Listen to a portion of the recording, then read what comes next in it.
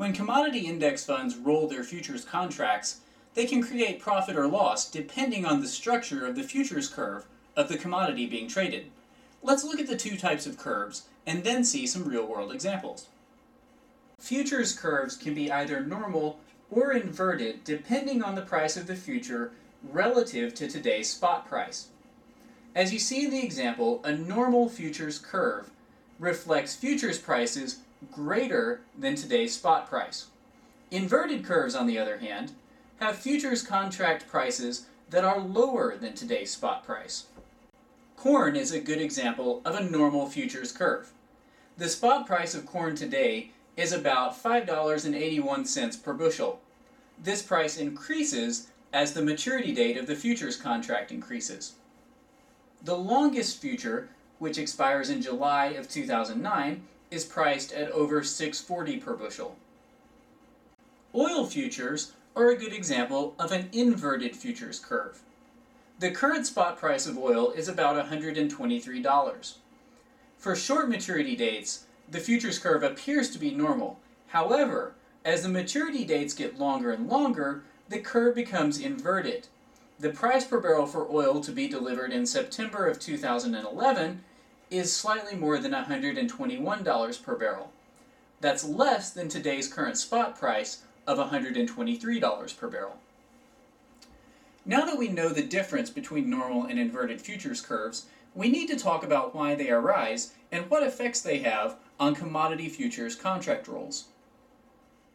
As time passes, the price of a futures contract must converge to the prevailing spot price for the commodity being traded.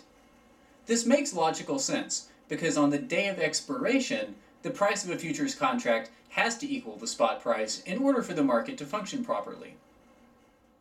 A normal futures curve is logical for a commodity that is non-perishable and isn't undergoing a period of scarcity.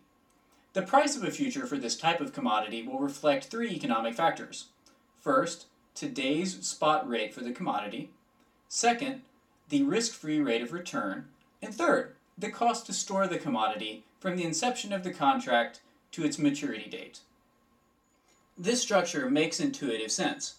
If it costs more for me to purchase a futures contract than it would for me to buy the commodity today and store it myself at my own expense, I would choose to purchase the commodity today rather than use the futures market. The two have to be in equilibrium to prevent arbitrage opportunities. Changes in demand or scarcity affect the spot price for a commodity. The spot price will fluctuate over the life of a futures contract, and the price of a future will always converge to the spot price as the contract nears maturity. Let's look at the two ways the futures price will move toward the spot price: contango and backwardation. When the price of a future decreases toward the spot price, the future is said to move in contango.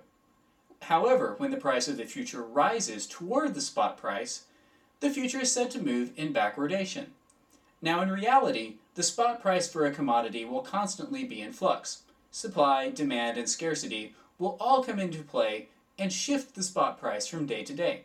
This is how most speculators and investors make money in commodities. However, for our purposes, we're going to use simplified examples to show how backwardation and contango affect the yield on commodity funds as they roll their contracts. Let's look at an example of contango price movement. In this example, the index fund purchases a 6-month future for $11.75 on January 1st. This represents a basis of $1.75 over the spot price of $10. This reflects the cost of storage and the risk-free rate of return. Now, over time, the spot price and the price of the future will fluctuate as demand changes. However, as June approaches, the price of the future will move toward the spot price. In this example, the June spot price is $10.50.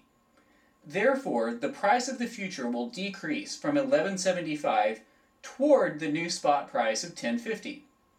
Now, shortly before the contract expires, the index fund will close his position. He'll offset his future and receive $10.50. Now, in order to roll the future, the index fund will have to purchase another 6-month future, in this case for $12.25. Now in total, the index fund lost $1.25 on the original contract, 1175 minus 1050. This cycle of losses will repeat on the next contract roll in December. Essentially, when future prices move in contango, the index fund will have a negative roll yield because it has to purchase futures at prices higher than the prevailing spot price. The price of these futures decreases to the spot price as the future nears maturity. Essentially, the index is forced to buy high and sell low. Contango situations will occur when a futures curve is normal. This is clear to see because on a normal futures curve, futures prices are always higher than today's spot price. Let's look at another example of backwardation. Backwardation typically occurs on inverted futures curves. In this example, the index fund purchases a 6-month future for $90 in January.